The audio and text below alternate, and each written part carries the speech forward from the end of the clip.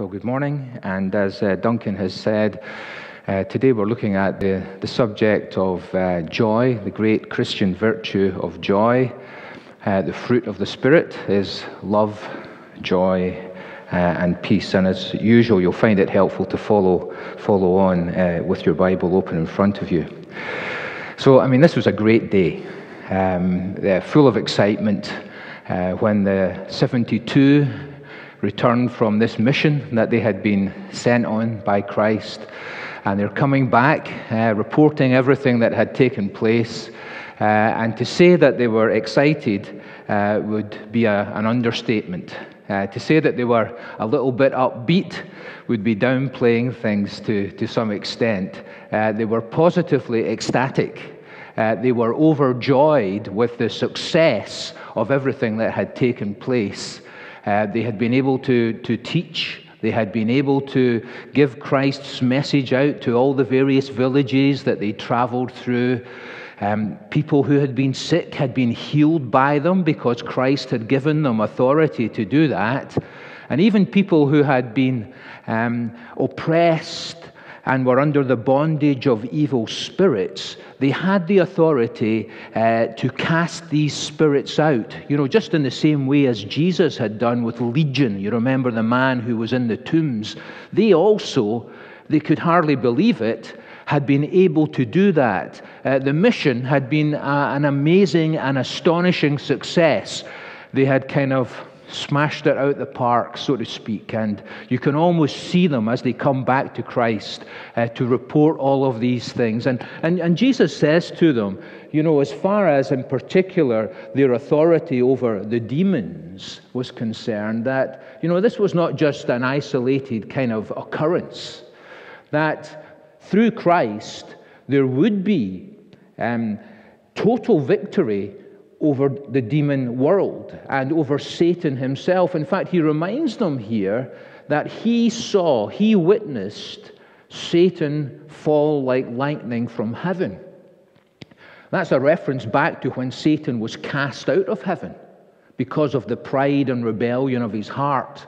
That angel of the morning who wanted to ascend to the throne of God and to be like God, and how he had been cast out. And it's an indicator of the final and complete defeat of Satan that will be at the hands of Christ. And he says, yes, isn't it wonderful, everything that's taken place here? And then he pauses and he says, however, nevertheless, I appreciate this has all been wonderful and this has been tremendous for you. But let's just try and put things into perspective a little bit. As far as all the reasons that you may have in life to be joyful, I want to point out number one in the ranking order, the most important thing of all. And he said, listen to this and let it sink down into your heart. The greatest reason that you have for rejoicing is this: not that the spirits are subject to you, but rejoice that your names are written in heaven. This is the greatest reason of all for joy. Rejoice in this, that the details of your life, you as an individual person, if you placed your faith in Christ, on that particular day, at that moment, you as a person and an individual, that has been recorded in the presence of God, indelibly.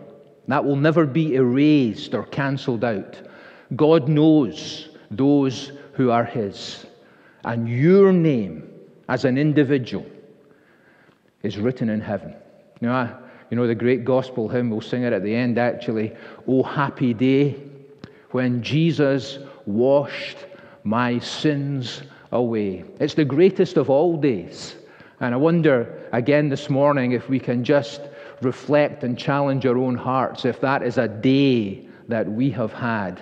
The happiest day, the greatest moment when we experienced the washing away of our sin, when we believed in the Lord Jesus Christ as our Savior and Lord, when we passed from death to life, because at that very moment, heaven noticed. And at that very point, a record was made in heaven. Now, this is recorded in a few places actually in our Bibles. I'm going to give you one of the examples of that, which is found in the book of Philippians and in chapter 4. And in that passage, Paul is mentioning a number of different people that he's writing to. Two ladies, Euodia and Syntyche, Philippians 4 verse 2. And then he says, "Yes, I ask you also, true companion, help these women who have labored side by side with me in the gospel, together with Clement and the rest of my fellow workers, whose names are in the book of life." Now, he just doesn't say that their names are recorded in heaven here. He says they're in the book of life. It's the book of life. The book that records those who have eternal life, who have passed over from a state of spiritual death to life, who will live with Christ eternally. And these two women, and Clement, and his fellow laborers, and whoever his true companion was, we don't really know who he was, but that name is recorded there in the book of life. You know, in the last day, when the dead are raised to stand before God, this will be something that will be the focus of that moment. You read about this one actually in the book of Revelation in chapter 20. It's the great white throne. And it says there, around about verse 11, that the dead were raised from whatever, their final demise had been, whether it have been in the sea or whatever. And they had to stand before that throne, and a number of books are opened. And then it says, another book was opened, which is the book of life. And the dead were judged by what was written in the books according to what they had done.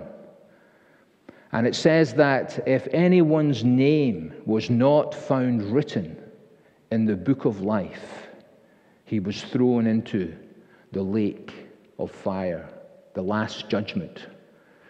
You see these pictures of that volcano erupting in Iceland, the lava flowing, and what comes up from the center of the earth, so to speak. Tremendously serious last days when the lake of fire will be populated by those whose names are not written in the book of life. The last death, the second death. And you can just imagine the ranks of people who have been raised up and brought forth one by one, and the book being checked, and to see if their names are written there or not. Whoever's name was not written there was cast into the lake of fire. A tremendously serious thing. And for the Christian this morning, to have this sense of relief and to have this sense of tremendous joy, to know that on that day when I stand before Christ, and by the way, Christians will never be there at the great white throne. Our sin has been dealt with in Christ. We won't have to answer for that. But to know that your name is in the book of life gives a tremendous sense of relief that your sins have been forgiven. Reflect on that. Rejoice in that. That's what our Lord Jesus said was the greatest reason of all to rejoice, that our names are written in heaven.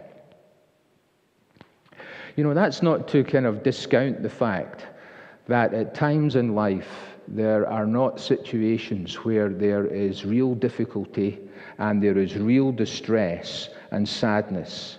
And we're not advocating that people go around, looking like the Cheshire Cat with a great big grin on their face all the time. I mean, that's just not reality. That's just not real life. But what we are saying is this, that despite the profound sadnesses and difficulties that some people are called to pass through in life, that underneath all of that, there is a deeper joy that can sustain us. That joy is a deeper and it is a more profound thing even than the difficulties and the problems of life. And there are a number of passages of Scripture, again, that bear this point out. One of the great ones from the Old Testament is in the last few verses of the prophecy of Habakkuk. And Habakkuk looks around and he looks at his own life. And he says this, as far as, the farm is concerned, and everything has just been decimated as far as life in the countryside is concerned. He says, although the fig tree doesn't blossom, and there be no fruit on the vine, although the produce of the olive might fail, and the fields bear no fruit, and although the flock be cut off from the fold, and there be no herd in the stall, yet will I rejoice in the Lord. I will joy in the God of my salvation. God, the Lord, is my strength. For him, there was a deeper thing that sustained him. Now, you get this again in a number of places. If I was to take you back to Philippians, because Philippians is a great book as far as this subject of joy is concerned. Paul is writing from prison. And frequently he tells them, we've got reasons for rejoicing. Somebody once said that the title for Philippians should really be Joy from the Jail. And look at how he puts it, for instance, in the first chapter of Philippians. I'm reading now from verse number 12, where he says, I want you to know that the things that have happened to me, the way that things have turned out to me, have actually served to advance the gospel so that it's become known throughout the whole imperial guard and to all the rest that my imprisonment is for Christ. And most of the brothers, having become confident in the Lord by my imprisonment, are much more bold to speak the word without fear. Some indeed preach Christ from envy and rivalry, but others from goodwill. The latter do it out of love, knowing that I am put here for the defense of the gospel. The former proclaim Christ out of rivalry, not sincerely, but thinking to afflict me in my imprisonment. What then? Only in every way, whether in pretense or in truth, Christ is proclaimed, and in that I rejoice. Now, this could have been absolutely devastating for Paul. Not only is he in prison, but people are trying to make things even more difficult for him by deliberately preaching Christ with the motive of increasing the level of antagonism that people have for him. And you think, what a betrayal. What a betrayal. But Paul rejoices even in that. I rejoice that Christ is proclaimed. Now, if you were to turn over to James and to 1 Peter chapter 1, what you find in these passages is that they both talk about various trials. James says this, that we should consider it pure joy when trials come across our life.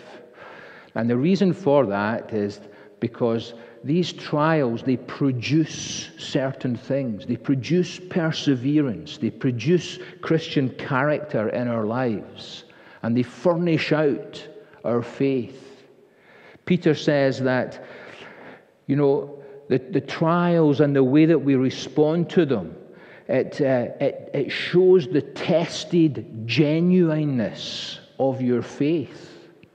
And so in both of these occasions, to communities of Christians who are scattered and persecuted and have lost so much, they address this issue and they say, we can actually have, in the midst of all of that, reasons for rejoicing. Because our faith is shown to be true and Christ-likeness is strengthened and it is produced in our lives. So yes, it's the greatest reason of all to know that your names are in heaven. And joy can exist at the same time and be stronger than the difficulties of our circumstances. I want to point out from our passage something else, though. I want to say a little bit about Christ's own joy. Now, you'll notice that down in verse 21.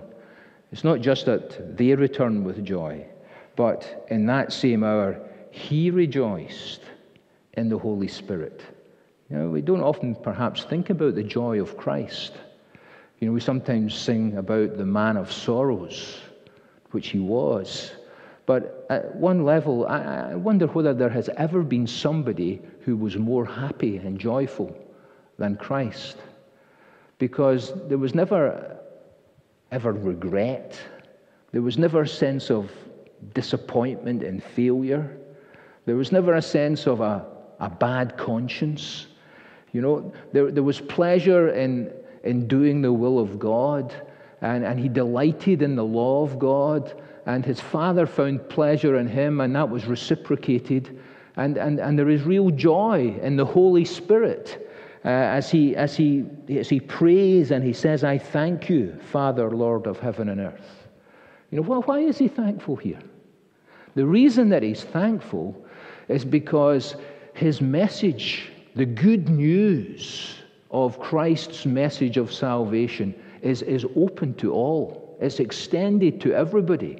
He says, I'm so thankful that it's not just the wise and the understanding, the important people, the privileged few, the people who are in positions of authority, the intelligent, that they grasp these things and they can take it. No. He said, the reason I'm so thankful is that, in fact, you have revealed this unto babes, unto children. And if you look at the comparable passage where Matthew talks about this, straight after it, he moves into that wonderful verse in Matthew 11, and Christ says, "Come unto me, all who labor and are heavy laden, and I will give you rest." Take my yoke and learn from me.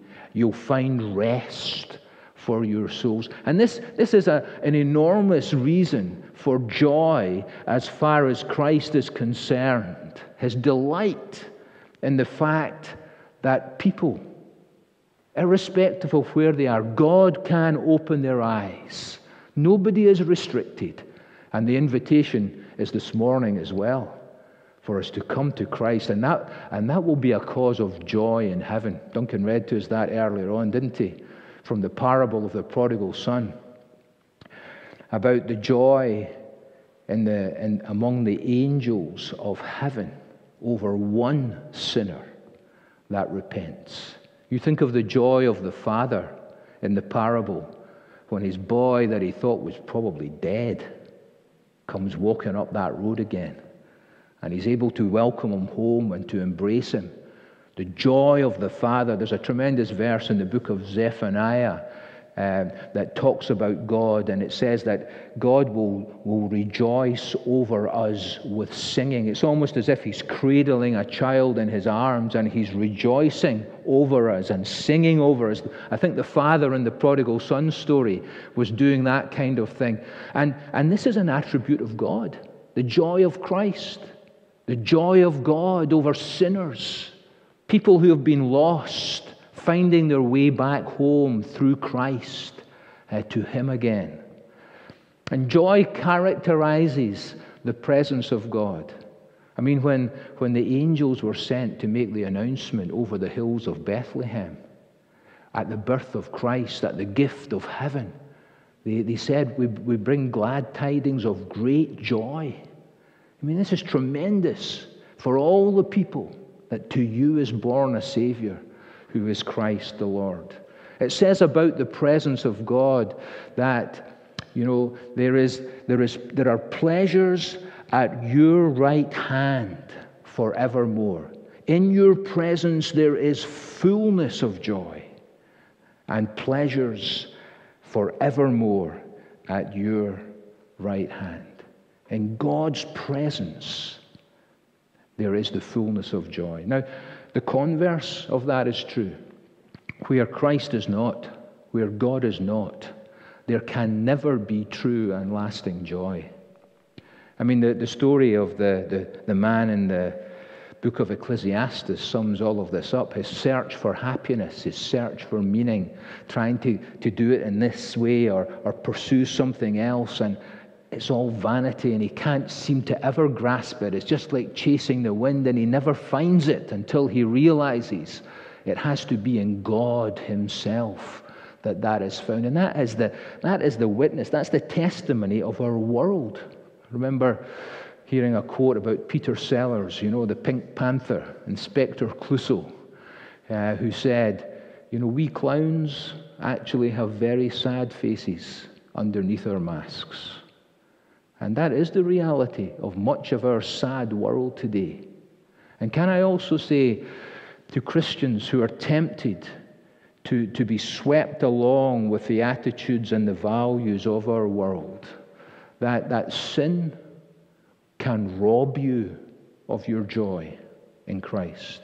I mean, that happened to David. And he writes that Psalm 51 after, his relationship with Bathsheba and everything that kind of just happened after that. He says, "Oh God, create in me a clean heart and restore unto me the joy of thy salvation." And maybe I'm speaking to somebody today, and you've allowed sin, you've allowed something that you know is not right to rob you of your sense of joy. And you need to do what David did and get on your knees and make the kind of prayers that he did, so that the joy of your salvation might be restored again unto you. Now, just finally, as we close, I want you to notice a word that the Lord Jesus uses here. It's down in verse number 23, as he turned to his disciples again. And he said to them, "Blessed are the eyes that see what you see." Blessed. He said, you're blessed. Absolutely blessed. That word blessed carries with it the idea of happiness. In the Beatitudes in Matthew 5, blessed are the poor in spirit, for theirs is the kingdom of heaven, and so forth. Oh, the happiness, that's what it means. Oh, the happiness of the people who are poor in spirit. Blessed are your eyes. Oh, the happiness of you people. You are people to be congratulated. You are people to be applauded. You are people to be envied. You are blessed because your eyes have seen what other people long to have seen, and they weren't able to. The prophets that looked into the future, that God revealed something to them about the coming of the Messiah. And you read about this, by the way, in 1 Peter chapter 1 again. That passage that Duncan read, where it talks about joy unspeakable and full of glory, because we're receiving the object, the goal of our faith, which is the salvation of our souls. He says there, the prophets were trying to work out the times and the circumstances of the coming of Christ, about his suffering and about the glory that then would be revealed. And they weren't able to work it all out. And he said, and even angels, actually, they long to look into the things concerning salvation, and they haven't the insight that you people have, because the gospel has been revealed to you.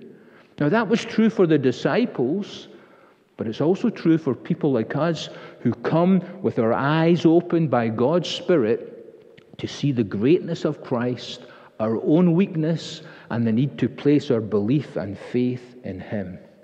We're blessed if we can do that. As I was thinking about the fact that the angels, they long to look into this, my mind went back to an old hymn from years ago that I remembered we used to sing. Here's a verse of it. It goes like this. Holy, holy is what the angels sing. And I expect to help them make the courts of heaven ring. But when I sing redemption's story, they will fold their wings, For angels never felt the joys that my salvation brings. Reason to be happy, a reason to rejoice, to have joy unspeakable, to rejoice in the Lord, that the joy of the Lord might be our strength. Plenty of things out there, but here is the one. Rejoice that your names are written in heaven and that you're blessed by God if you have faith in Christ. Now shall we pray. Lord, we give thanks this morning for the good news of the gospel of Christ, that whoever we are, with all our frailty and our weakness and our failures, that we are welcomed and invited to come to Him. And it can be a happy day for us, a happy day when Jesus washes our sins away. Help us, your people, to rejoice in our salvation and to rejoice in our Savior, to rejoice in the Lord always. And for those who have not got the joy of salvation, Lord, may your word speak to their hearts and to all our hearts as we give our thanks this morning in His name. Amen. So we're going to sing as our final hymn, O Happy Day.